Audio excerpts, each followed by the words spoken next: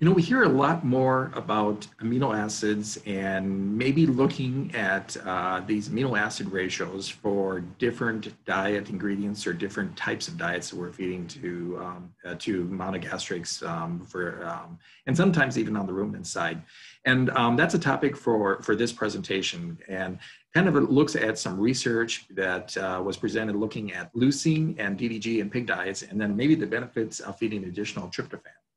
So really, why are we kind of interested, or why is this really important to us? Well, if we look at the tryptophan and leucine concentrations of some ingredients that are traditionally fed to swine diets, we can see that a lot of these different diets have really high levels of leucine, so 273, 319, and even corn of 0.84. Well, why is this really important?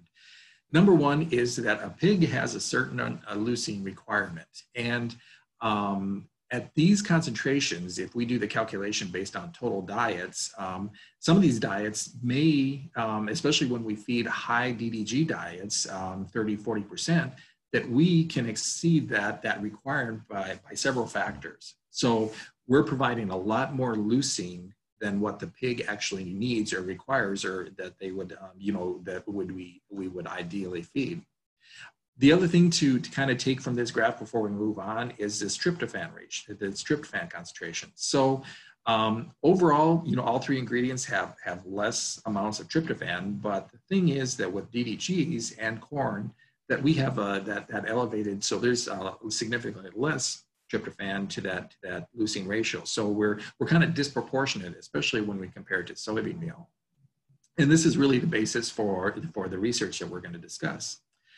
So let's why is tryptophan really important, or why do we really care? Well, tryptophan has several major roles in the animal, and two of the main ones are serotonin and feed intake. So both of those can, if we have disruptions of those, they can negatively affect animal performance.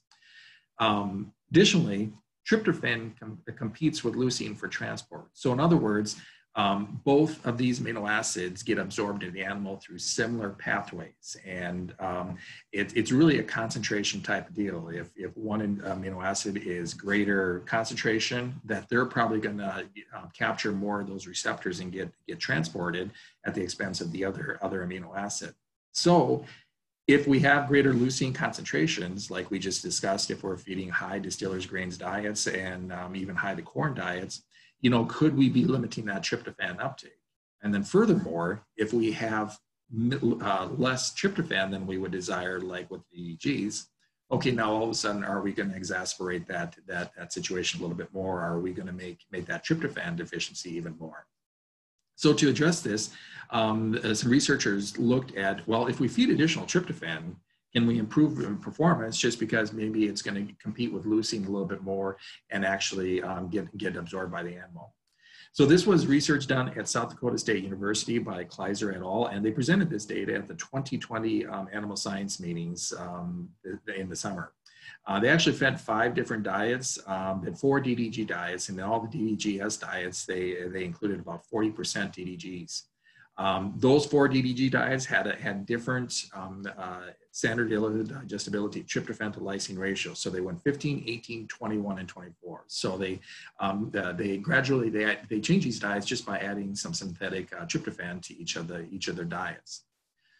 They looked at both carcass data and performance data. We're just going to address the performance data for this presentation. And from a body weight standpoint, they saw a linear improvement as they increased that tryptophan concentration. They also saw an linear improvement in average daily gain as they increase that. And as you can see, and the superscripts differ based on the numbers. So really, they did see some pretty big differences between the 24 and 15, and not as much between the 18 and 21 for those two. So those were kind of intermediate. So kind of approaching a trend for average daily feed intake, but not significant, and then no response in gain to finish.